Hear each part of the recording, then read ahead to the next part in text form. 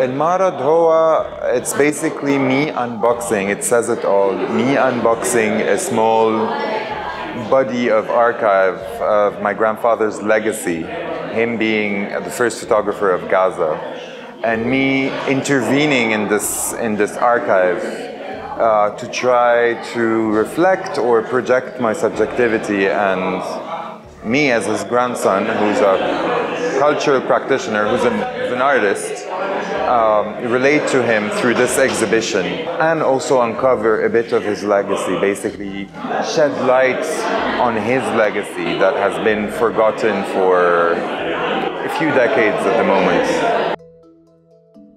Titling the exhibition Unboxing was quite loyal to what happened in its, whether in its realism, but also in its poetics. I unboxed the 3 red boxes that have been with me for 3 years now. I dared, I faced my monsters, I faced my beasts, and I dared.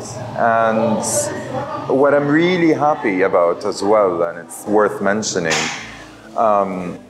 it happened in Cairo Photo Week. Photopia and myself, we go back years, and it feels like family.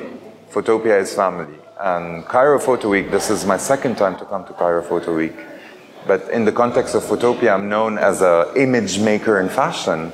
And I'm so happy that I'm sharing this side of my practice in the context of Cairo Photo Week and the context of Photopia, which is a familiar place to me. A place where I feel I can be vulnerable, I can show my nostalgia, I can show my emotions, I can, in a way, be naked with my family story.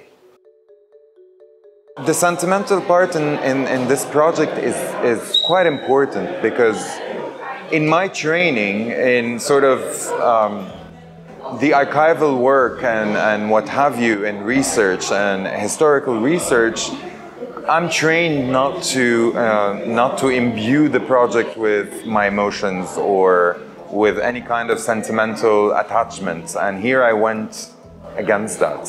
Here I was putting myself, I was putting my nostalgia, my emotion, and basically the sentiment of trying to reconnect or connect, since I never met my grandfather, to connect with him as the core of this exhibition, sort of the core of the impetus that drove me to have this exhibition or put it together and gave me the curatorial approach. It really felt so good.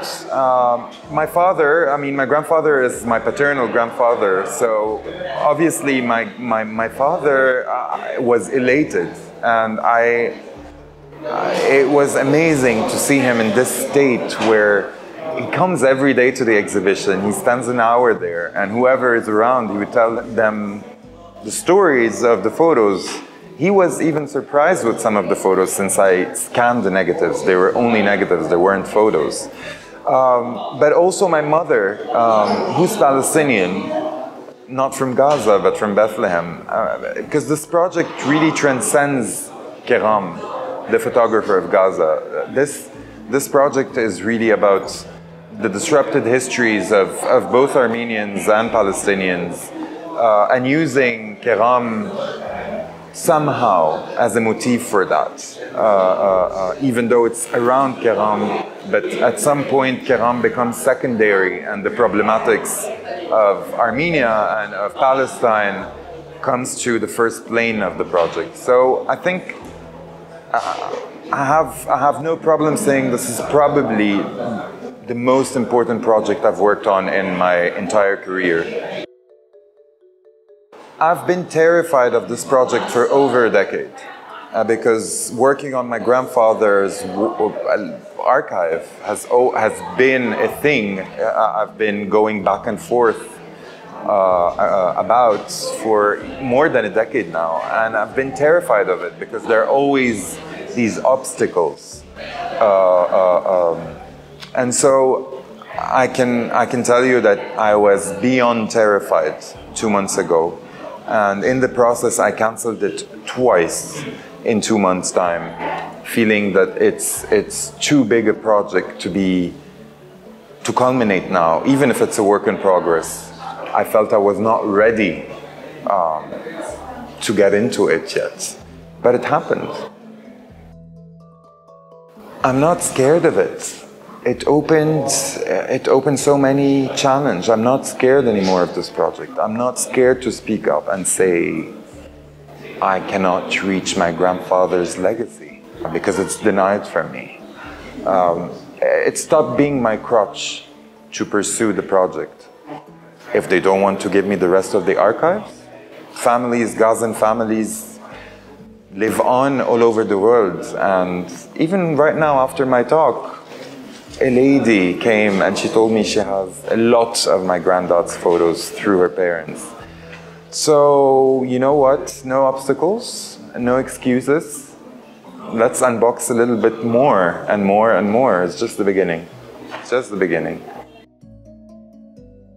Cairo Photo Week is an excellent platform. I mean, you know it. The founder knows it. And as I said, right now, I feel like I'm part of this family, and it's not only an honor, but also a duty to be part of it. And I think to have such a big event, grouping all image makers, but also people in the periphery of the image and the photograph, in a series of events, is just amazing. And the fact that it's taking place in downtown makes it even more special, more real. This year, compared to the last edition, this year is definitely much bigger. I mean, it's even, I would say, even a bit overwhelming.